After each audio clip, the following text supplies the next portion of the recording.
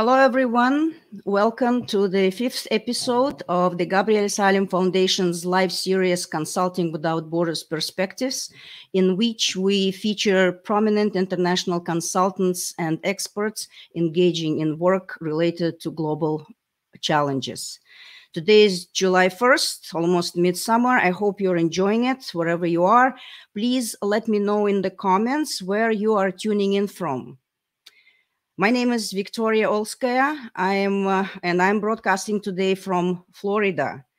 I am the president of Gabriel Al-Salem Foundation, a U.S. nonprofit organization. We work internationally, and our mission is to create connections, promote excellence, and build a sustainable growth for all, a future for all. I'm being helped today by Anya Al-Salem, who is running the backstage of this broadcast from the Netherlands. Thank you very much, Anya. Our today's conversation will be about Ukraine. It's not the first time that we are talking about this wonderful country. You might remember that in our April 1st episode, we heard from Dr. Stephen Tupper, one of the directors of our own foundation, who has lived and worked in Ukraine for many years, and who is actually now also in Kyiv continuing his work helping the Ukrainian refugees and also working with the humanitarian organizations. Our foundation has very close connections with Ukraine and especially Ukrainian consultants and businesses.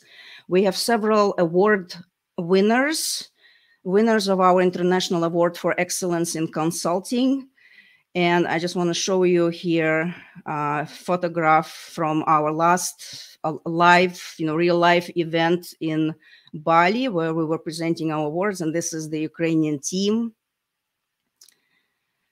Also on February 1st of 2014, we held our third international conference, Consulting Without Borders, in Kyiv.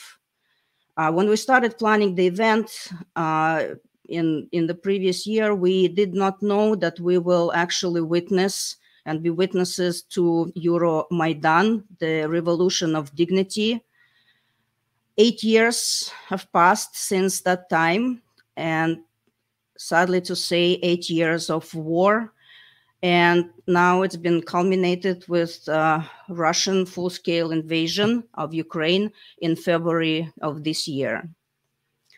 Our guest today is joining us from Kyiv, and she's been in Ukraine since the beginning of this invasion, working with businesses and volunteers during the territorial defense of the capital. And she's been actively involved in all this work up to this day. I will be welcoming now Elena Yuzkova. She is a certified management consultant and vice president of the Institute of Management Consultants of Ukraine, CMC Ukraine. Elena is also a business coach, mediator, facilitator with over 20 years of experience. In fact, in 2014, Elena was one of the organizers of our conference in Kyiv, and she also served as a judge on the judge panel for the International Award of Excellence in Consulting. Elena, very nice to see you. Welcome. Hello, Victoria. Hello, everyone. Thank you for your interest in consulting and special interest in Ukraine. It's always pleasure for me to talk about my country and what is going on in all the times. And now, of course, it's especially important. So thank you so much for your invitation and for the possibility to share what I can share in order for other countries to avoid similar experiences. That's what I wish from my whole heart. Elena, I just wanted to show this photograph of us in 2014 during our conference in Kyiv. It was a great event, but again, it happened in the middle of the Maidan revolution, and nobody knew what will happen later, of course. But this is us. And I would like Elena, well, we talked about what she will be covering today, and she kindly agreed to talk about her, how her life as a person, as Ukrainian, and as a consultant changed with the beginning of this invasion.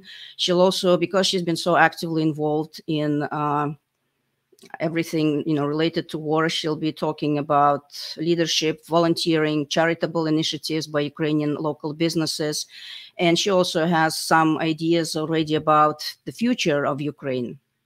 You can post your questions to Elena in comments. If you're joining from Facebook or YouTube, you can just post your questions there, and we will be able to put them on the screen so that Elena could answer them. Lena, maybe you can just start, telling us about how your life changed as a consultant since the beginning of this invasion. Well, it changed not only as a consultant, it changed in all possible and impossible roles at the same time. Not only mine, but all citizens of Ukraine. Because even though some people keep saying that they knew it would happen, the truth is that nobody believed. People expected that maybe it will be some harder situation in the east of the country, but I believe that 99.9% of people didn't expect that it will be full-scale invasion. So it was total shock for all of us who wake up early in the morning on the 24th of February from the sounds of bombs. And again, I would never wish this experience to anyone else. And first 3 days, it was like total non-understanding what's going on and how to live and what to do. And it's not a secret that most of the countries of the world gave Ukraine 3 days. They said 3 days and the war will be over. And because Russia is huge and strong, and what can do relatively small Ukraine. Nobody expected that it will last not 3 days, but 3 weeks, but 3 months. And we do hope that not 3 years. But I hope that will be much faster. And we have facts to believe it will be so. And we actually talked to our army generals, asking them for this phenomena of these 3 days from management consultant point of view, from management point of view. How did you manage? How did it happen that these 3 days became totally different from what all the world expected? And for the moment, none of them could give us a scheme or formula. You should do this, this, this. It was kind of uniting of everyone. Army, people, business, young and old, men and women, east and west, whatever. It was all one wave, which was against this wave of hate and hatred which came from Russia. That was unique 3 days, and then actually the life changed totally. It's life when you cannot plan, when you cannot control anything, when you cannot organize anything, because you have no idea whether you are alive tomorrow or not. I agree, it's difficult to plan under such circumstances. But people are adaptive, and so when we realized that, okay, no Russia in Ukraine, and all people in Ukraine decided this, then we started living in new reality. And what is bunny world, we appeared to know not from the books, we appeared to know from our reality. When your world is agile, when it's non-linear, when it's incomprehensible, and you have to set new rules. You have to set new procedures. You have to set new goals.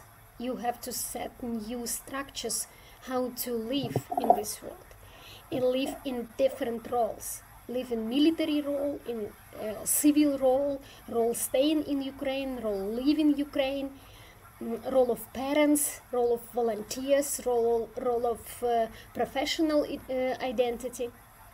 So that was really huge change.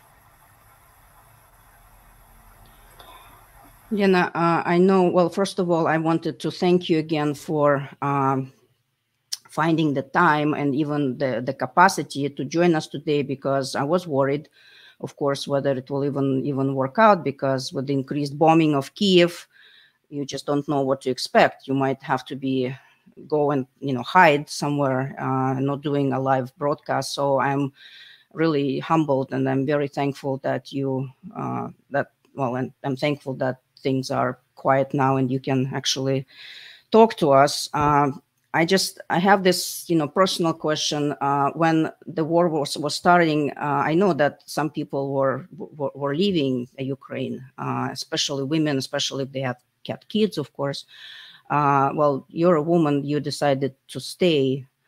Why? I probably have an answer, but I just wanted to give you a chance to say it as well. Why did you stay in Ukraine? Why didn't you use a chance to? I know you have a lot of international connections. You could go probably anywhere.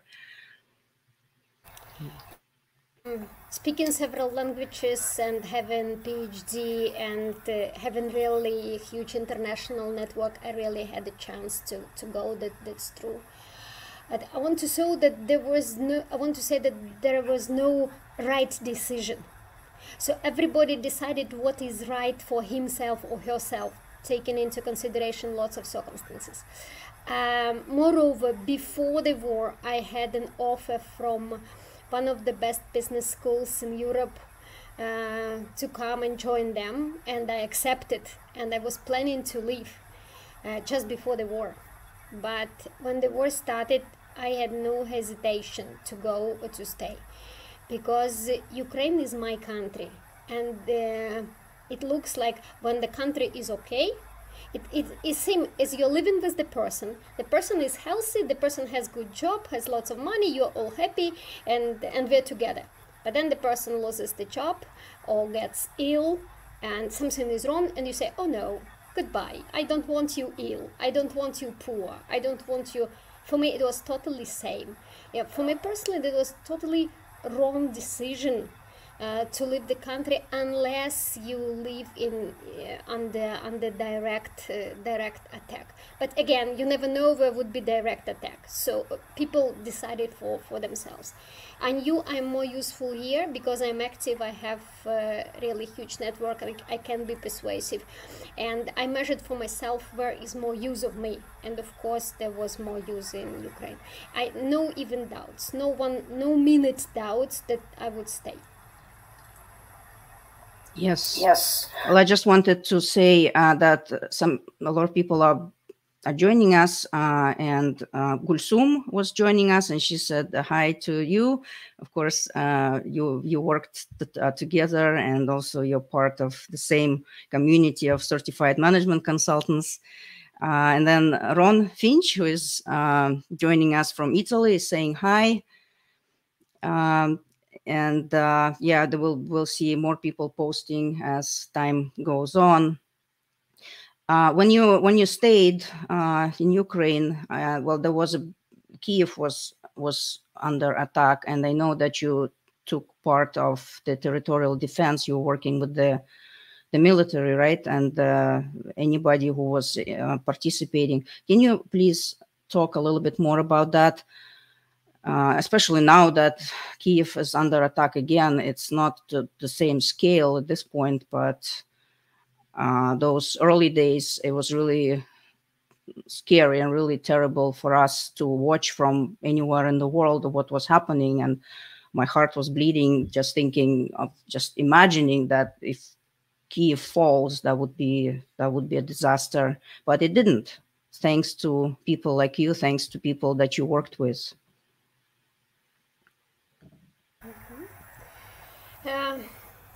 That was, I have my parents who live 10 kilometers from Kyiv in the suburb, and of course I am responsible, and it was, for them it was also under no question that they would leave, so I have two parents with me, and I came to them, and in their region, in their village, I knew the monitor of the village, and I helped them. I immediately switched in organizational process, because that's something which is professional quality and what I can do.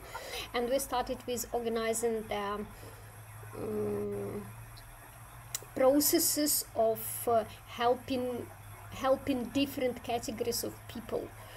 First of all, helping the people from Kyiv, then if we had fights just in this particular region, then how to help militaries who would need help. So we organized medical help, we organized food help, we organized all military necessary clothes, and not weapon for that time, because we didn't know. Now we do, but for that time no. So we worked in different directions simultaneously. So we built this TEAL organization, that's volunteering community in Ukraine is a bright example of this TEAL organization, when nobody says what to do, but people see the tasks, take the task. And what the most surprising, it's the level of trust we immediately had to the people we never saw before. For example, the first type of weapon I bought, which was pretty expensive, I sent the money to the person, to Ukrainian in Poland, whom I never met before, and whom I knew from one person who is friend of another person and friend of the third person. So it was, if I wanted to find them, it would be it would be impossible. But I directed him lots of money, and I got the weapon which I asked for, and it happened all over Ukraine.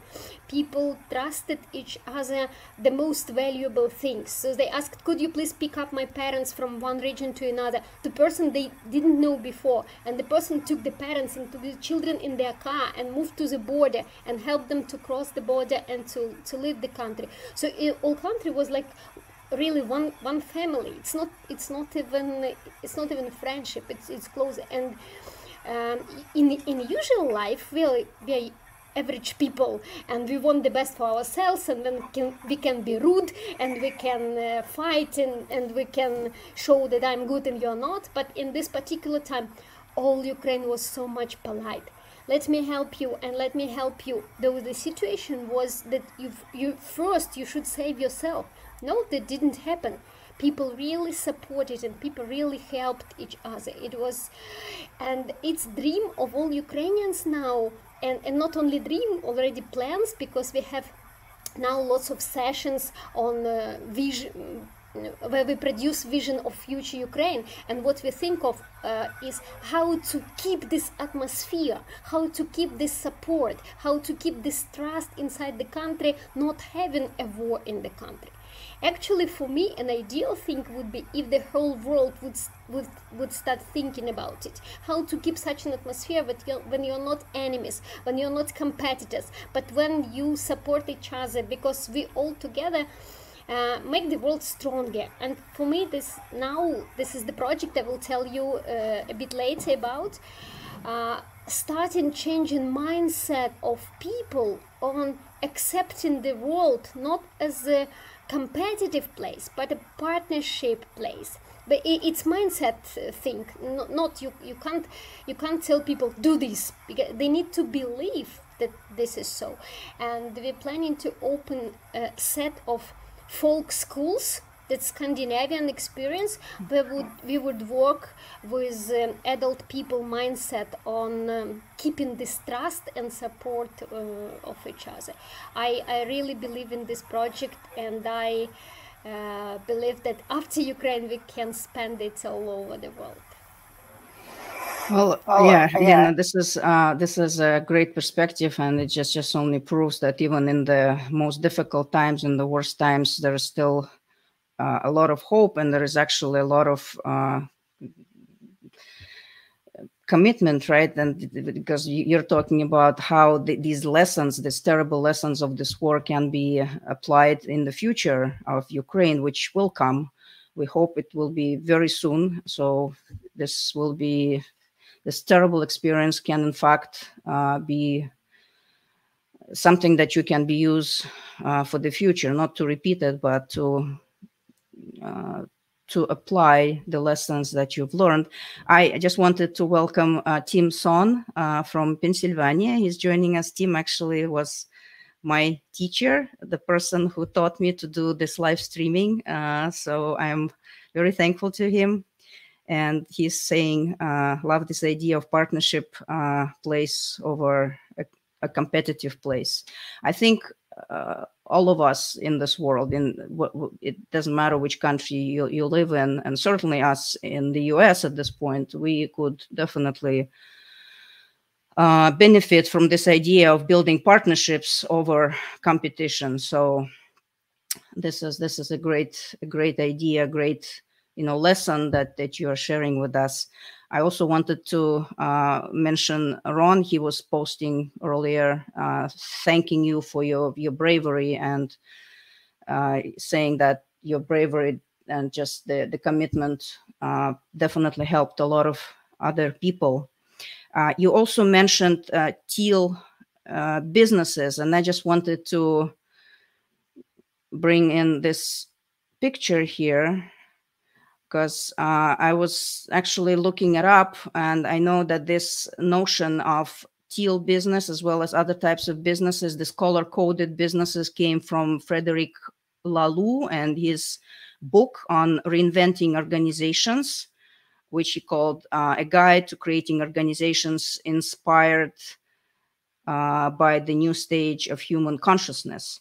So when you talked about the teal type of business, that's at the very top of this picture, this bigger circle. And this is actually represents a successful organizations of the future. In Laloux's opinion, these organizations, they have a high degree of flexibility, open systems, and organizational level that leads to amazing sustainable growth. And that's what you're talking about, this cooperation, this trust that you witnessed, that you participated in. It's truly amazing. So this what Elena was talking about, referring to the teal organization. Can you maybe talk a little bit more, because when we were discussing it, you said that there were some amazing examples of businesses, local businesses that pivoted in this difficult times, and instead of running away or closing, they actually started doing everything to support the resistance. Can you please tell us more about those businesses and maybe examples and the people that you worked with? Actually, if I started enumerating, that would be a long list, because there is a formula of success which I love a lot, and I'm teaching at top business school in Ukraine. I teach management and leadership, and I always share with my students formula of success by Thomas Leonard, and it says that success consists of three components: 10%, 40%, and 50%. Where 10% is knowledge and experience, 40% is your outlook, and 50% is people around. So the community, people, your team, your friends is 50% of your success. And now I have always agreed with this formula and shared, but now I believe that people around is not 50, but probably 90% of your success. And I have always been selective whom to invite in my life and with whom to share my management consulting experiences and personal experiences, and I'm happy to say that none of them betrayed. that all those people I considered being mine, on the right side, and fully active and fully supportive. So I can tell really dozens of people who are involved in the procedures. And our businessmen can set the priorities. They fully realize that if we do not help our army now, there will be no sense of business.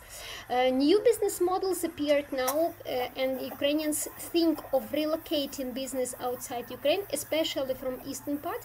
But such a business model, so that to be able to earn in different country, but to pay taxes and support financially Ukraine for the moment, because of the army mostly. We understand that if we do not help army, then nobody helps us, and all the businesses involved, they have different actions.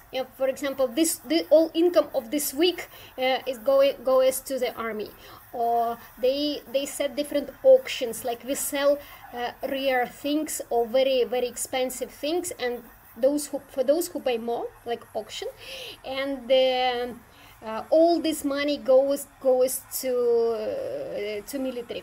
I don't know whether you heard it or not, but some days ago we had fantastic, unique experience when our famous volunteer Sergei Pritula, he's a showman. You know, Ukraine is good with show people to do big things. And he said, people, we need Bayraktars for our army. Bayraktar is Turkish weapon, which is really useful for our army. And he said, we need 3 Bayraktars. That's 600 million hryvnias. This is incredible sum. I don't remember the equivalent in dollars or something which would be understandable. And he said, we have 1 week. We need 1 week and to buy these 3 Bayraktars. It was really incredible, because for the first 6 or 7 hours he already had half of the necessary sum, and we had 600 million hryvnias in 3 days, not in 7. So it was called Operation Folk Bayraktar, and actually Turkish company which produces Bayraktar also was following this action. And when we said, okay, we had money not for 3, but for 4 Bayraktars in 3 days. And the Turkish company Baykar, which produces Bayraktars, said, wow, we are inspired. We present 3 Bayraktars to your army. And that for us was as well like very impressive, because we feel the support from the whole world. And such cases inspire, and it's just one. We have everyday small achievements, which is maybe small for the whole Ukraine, but is huge for some people, for some militaries, for some region. Ukraine is full of heroes now, and it's. I'm so proud to be part of this unique country and unique family. Yeah, this is amazing. What's happening there, and of course, watching the news is really scary for us around the world. But on the other hand, we are I personally am in awe of the heroism and the people of Ukraine who are just standing together against this aggression. And I just wanted to show again a comment from Stephen Tupper, who is actually in Kyiv now. He's one of the directors of our foundation. He's been living and working in Ukraine for a long time on donor-funded projects. And now he is also involved in a lot of activities, helping people of Ukraine. So he says, yeah, one key feature of cooperation is that the formal borders between state agencies, NGOs, and the civil society organizations are breaking down at micro level, where circumstances force them to work and think outside the box. And this thinking outside the box actually reminds me of the name of the conference that we held in 2014 in Kyiv. That was also thinking outside the box. So once again, in all these years, Ukraine showing the whole world an example of how people can think and work and live outside the box, which is amazing. There was also a question from Ron about examples of how some of the Ukrainian businesses have successfully evolved to meet current needs during war times. Well, you already started talking about it, but maybe you have some other examples, because I know you work with a lot of businesses and involved in many projects. Of course, now we cannot work with strategies because strategic planning is something which is for a particular period of time. The maximum we can plan is about 1 week. But actually, business found their way out, the solution, and we do work with the strategies, and we divided it into 2 parts. So you know that psychiatrists have such a term. I will try to say it in English. After traumatic growth. So some people and the organization will have trauma after the war, physical or psychological, but some people and organizations will grow because they will find internal things to make them stronger. And Ukrainian consultants now help organizations and people to find these things inside the organization, which will make them stronger and which will give them this post-traumatic growth. It looks like that we work with strategies, and we divide strategies into 2 parts. The first part, what kind of during the wartime. What do I do during the wartime? And second part, end of war, victory, plus 1 year. So what my company will be like at the day of the victory, what I want it to be, and what it will be like 1 year after the victory. So, and we have two types of strategies. And we mostly we work as scenario planning. So we have worst case scenarios, which is easy for us because it is already implemented. Anyway, all other scenarios are much better than the one we have now. And people started believe that, okay, if there are some things or some products we can do now, it means that we can continue thinking and continue creating new products and services. And companies started uniting, started thinking what new products can appear so that they can cover current needs. Of course, most of the companies added military components to what they do. Different products and services for militaries to cover their basic needs, because all country now is working to cover military's basic needs, starting from shampoo and underwear and socks and all this stuff. And they need specific clothes and specific hygiene products. And so company invent and create totally new products which could serve the army. Second aspect, the companies do. Lots of our people left the country, and most of them are talented specialists. And so companies started thinking, how can I attract people back? What do I need to do in the company for people wanted to work with me and to come back? Of course, it depends on safety situation in the country, but actually companies think of their competitiveness from HR brand. So what can I offer my employees in order to have the best people? So mostly we work with unusual combination. So who is my partner to create my product?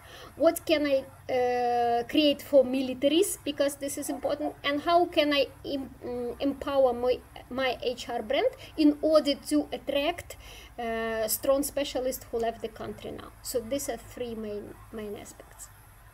Okay. Thank you, Lena, for explaining this.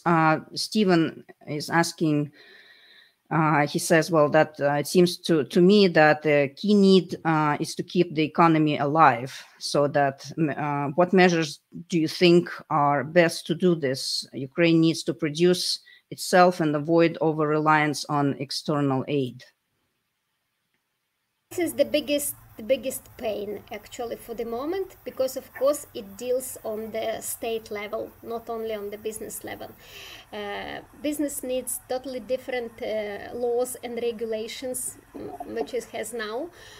And we have a national committee which works on economic strategy of the country, and they know lots of people who are actively involved in this strategy. But in this aspect, unfortunately, the country is very, very slow, because not all people believe that it's time to deal with economy. They believe first victory, then economy, which is wrong approach, because it's absolutely two parallel processes, because no victory without working economy. The biggest problem now is on the state level with laws and regulations and taxation and all this thing. And people from civil society try to influence and try to offer different solutions, what it should be done for business to keep working. But for the moment, we are not heard at the state level. I hope it will change, but because if it's not, it means that there will be second wave of businesses who will leave the country consciously, not as refugees, but on purpose, understanding that with such rules and regulations, it's impossible to work business. So it's high risk. If no regulations start work, Ukraine will leave more powerful businesses. This is the moment we don't have a solution right now. Thank you, Lena. Thank you for answering this question. I also wanted to ask you, when we discussed the topics for today's conversation, you said that for 5 years you were involved in a project in Mariupol. You actually worked there, and of course, it's devastating to see and to know what happened to the city. Are you still involved with the mayor, or what can you share about that project, and what are the plans on that? And I know it's a hard topic, and it's very emotional, I think, for all of us around the world, just to see that city being completely destroyed. And it was the city that, as you said, was one of the most European cities in Ukraine. There was a lot of investment into that city to make it the best city, and this is what happened. I'm sorry to bring it up, but if you can just tell us a little bit more about what you know of what's happening there right now. Thank you for bringing up this topic, because I believe that all the world should not forget about it, as well as about Azov defenders. By the way, 140 of them came back yesterday from Russia, and they were exchanged for Russian soldiers, and we're really happy for that. Yes, Mariupol was one of the most European cities in Ukraine. It has changed a lot since 2015, when new mayor came to power. He was and is young and active and ambitious, and he really attracted lots of investment in the city from Ukraine and outside Ukraine. And each city has a budget for growth and budget for life. When he became a mayor, budget for growth was 1.5%. In 5 years of him being a mayor, budget of growth of the city was 40%. This is unique formula. No other cities in Ukraine, and I believe in the world, do not have 40% of budget for growth and for development. And that was the unique situation, because really lots of things were done, and there were even more plans and even more ambitious. But the phenomena of war is that people who are good managers in peacetime, that's difficult to be managers in wartime, and vice versa. Those who are good managers in wartime, you would never expect them to be managers in peacetime. This is the phenomenon. Still about 1,000 people, now I don't remember the exact number of people who are still in Mariupol, but the situation is awful there because there are diseases, they have no food, they have no clean water, they have no medical help, and they open more and more graves all over the city. Yes, we're in contact with Mariupol mayor. What he does, he opens special centers which are called I Am Mariupol in different cities of Ukraine, and these centers help people from Mariupol. They give them medical support, psychological support, legal support. They help them to find the job. They help to deal with the kids. So all services possible. Now that about 10 centers in Kyiv, in Vinnytsia, in Dnieper, in Zaporozhye, in Kropivnitsky, in Kalush, and there planned to be such center in every city, so that people from Mariupol, no matter where they live, where they stay, they could come to the center and get all support needed. The thing is that some people from Mariupol are angry with the situation because they see it from different side, and they feel betrayed from mayor's side, and there is some anger against. But okay, every situation has many sides and many components, and I believe that after the victory there will be a serious aspect on this issue. I don't know whether they say that Mariupol will be live, and it will be rebuilt, and it should be thought very carefully about strategy of Mariupol, because in my mind it cannot be usual city for families, for children, and so on. It can be something like a castle, because it will be still at the border with Russia, which will not disappear.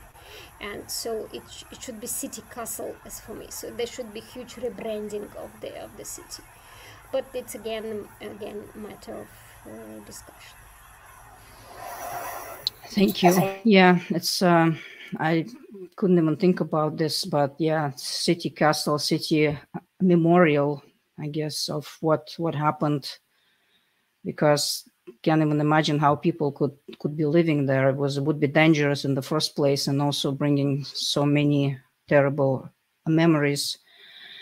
I see Francesco D'April is joining us here, your colleague from ICMCI, International Council of Management Consulting Organizations. So he's asking why a manager in peacetime sometimes cannot be manager in wartime. So he's referring to what you said earlier. Can you please respond?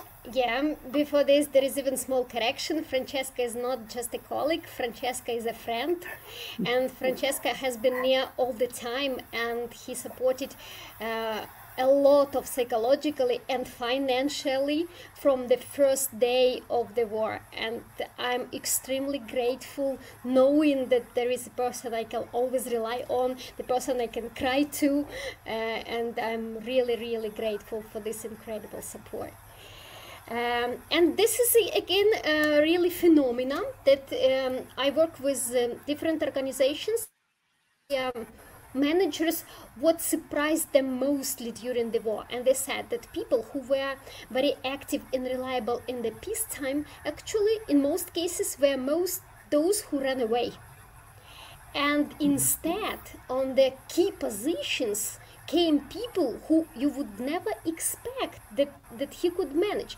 In peacetime it was like an ordinary expert, not bright, but someone who does his job carefully, regularly, and normal. That's phenomena which we need to investigate. But I guess I have the version.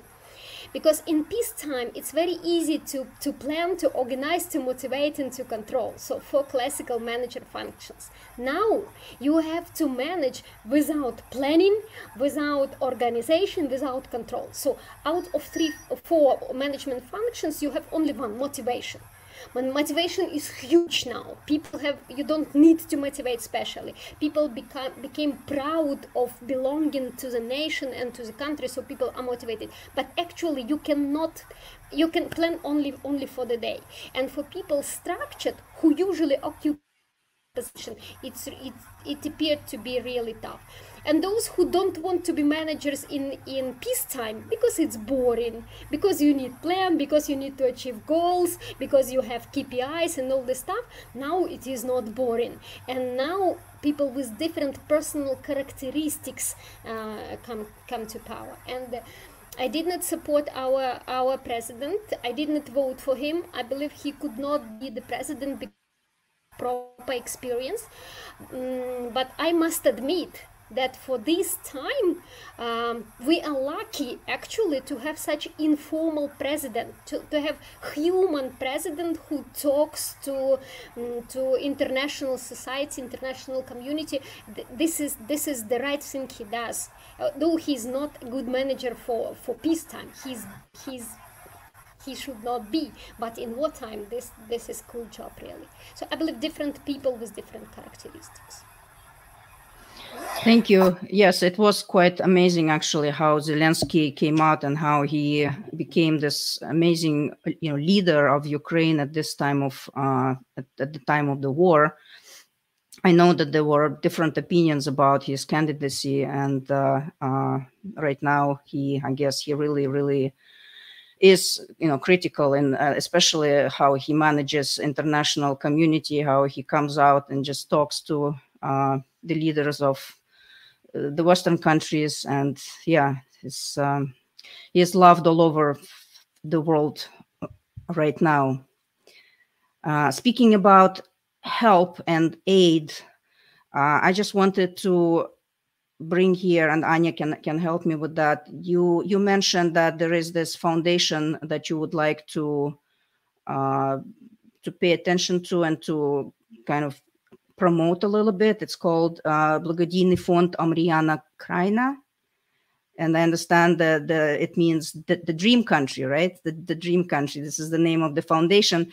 So can you please tell us a little bit more about this foundation and what it does? And we will post a link to their website, and also in the comments we will post the link to their donation page. So because this broadcast will be it will stay on social media, it will stay on YouTube, so a lot more people will be able to watch it later, and hopefully they will be able to contribute to the foundation as well. Can you please talk about the Dream Country Foundation? This is my partner fund.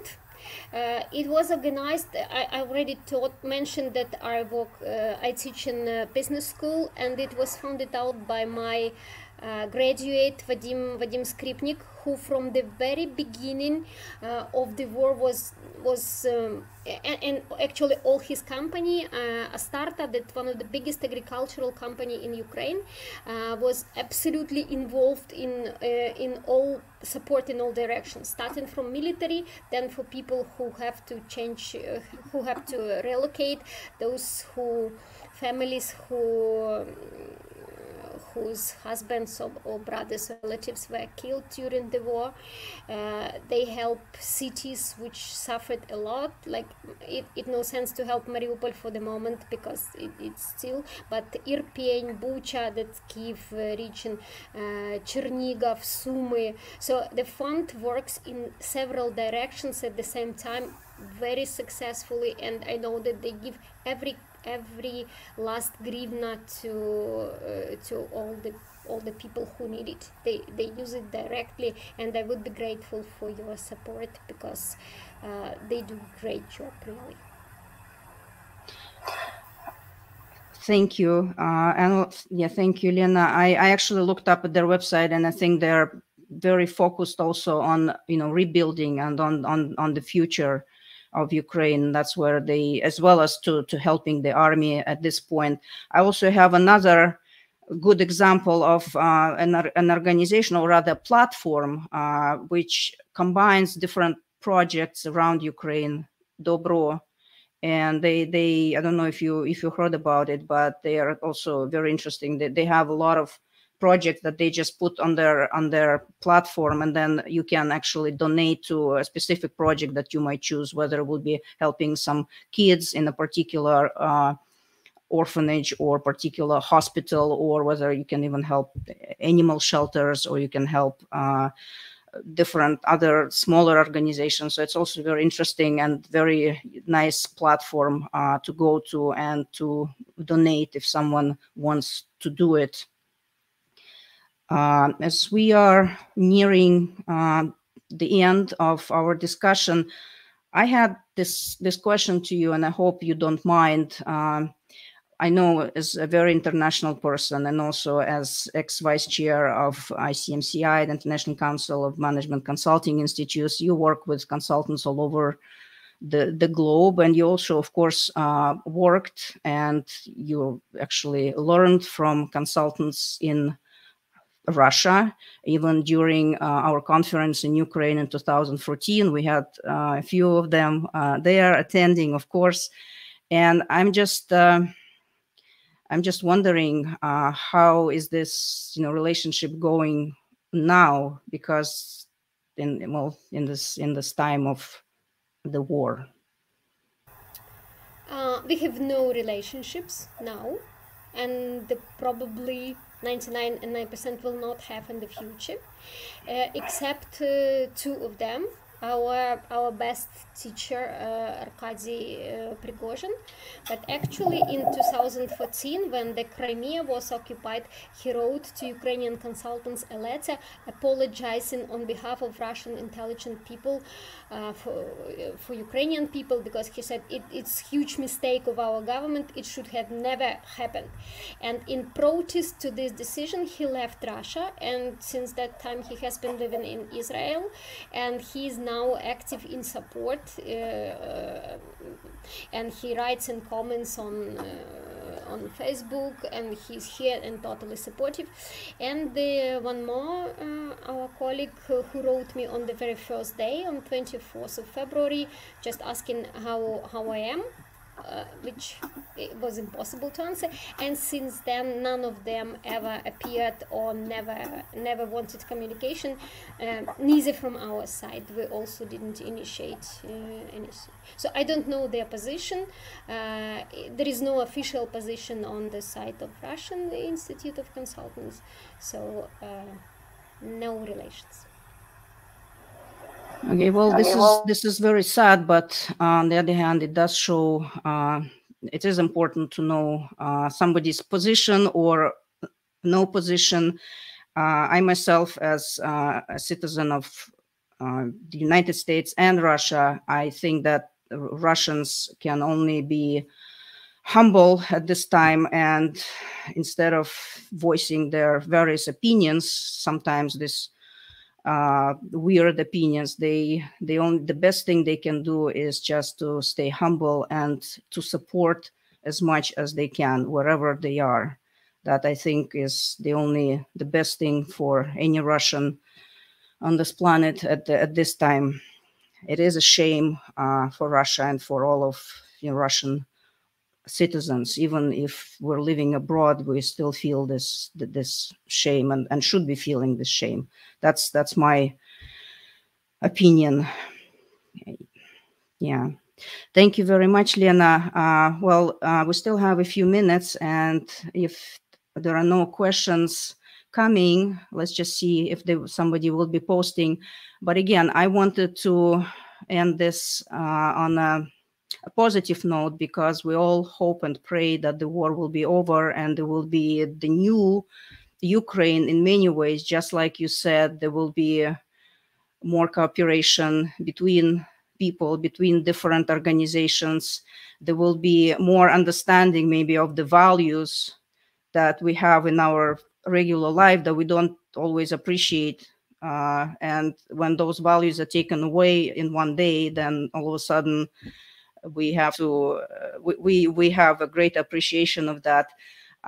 Because we are an international foundation, we work with consultants and businesses all over the world and different organizations. Can you please maybe talk a little bit more about international help that's coming to Ukraine and that has been coming, and a little bit more about what international organizations could do for Ukraine in the future to help it not only to win this war, which we understand needs to happen, but also in the future when the war is over, what kind of help will be needed in Ukraine? And that's as well what I wanted to finish with, was the huge gratitude to all the countries in the world who supported Ukraine in different aspects, and with military weapon and supporting people who left Ukraine, because most feedback of those who are not in Ukraine is also huge gratitude for warm welcome, both from country sides and from people sides. Everyone is very, very supportive, and this is important to know that we are not the only one in the world, because this is not a war against Russia and between Russia and Ukraine. This is war between kindness and evil. This is war between old civilization and new civilization, and actually the whole world is divided into those who want to join and stay in this old civilization of evil, and against those countries which understand that we all, if we want to keep our planet, if you want to keep humankind, if you want to keep human as future, we need to move on. We need to go to the next step and to have different values and different civilization. And we're really grateful to all countries who support, especially to Poland, to Great Britain, to the US, to Litva, Estonia, the Baltic countries, which are like close. For all countries who are supporting. And parallel, actually, I had some learning courses from the US, from Great Britain, from different countries, how to survive in crisis or managing times, and maybe looking for some instruments which I need to give to my clients as management consultant. And I realized one thing, that yes, Ukrainian management consultants learned a lot from consultants from different countries. But after the victory, we'll welcome all management consultants to learn from Ukrainians. We have a lot to share now, not only for the wartime, but for the next level of growth of our civilization. And what we need the victory, of course, not the peace, but the victory for the moment. And then we need you come and choose the region or the city or the sphere of your interest in Ukraine and become part of the team to start building new civilization, which will definitely born here in Ukraine. Wow, yeah, this is very powerful, and I really hope that this, but it's already happening, but that it will really, the victory will come first very soon, and then the rebuilding will start. And just like you said, not only of your country, Ukraine, but of the whole world, of the whole civilization. Thank you so much, Lena. It was great to see you again and to have you as our guest. And thank you again for finding the time and the place and the resources to actually do this broadcast. I wish you all the very best. Please stay safe. And please, I hope that your family and your colleagues are all safe. And please continue your great work. Stay in touch. Let us know how we can help. And we will, the best we can do is to spread the word and spread all this information that you gave us today. Thank you so much. Anya is also thanking you, and Stephen. Thank you for all your amazing work and for today's conversation. Thank you so much. I wish you all the best things which could happen in the world. And first of all, I wish you peace. Thank you very much for your support and for your friendship. And of course, see you soon. And I would be happy to finish our next meeting with the phrase, "Welcome to Ukraine." Always. Always. Thank you. Thank you. Much love, Much Lena. love, Lena. All the very best. Thank you. And goodbye to everybody. At this point, we are finishing our broadcast, and we'll see you exactly in 1 month on August 1st for our next episode of Consulting Without Borders Perspectives. Please stay tuned.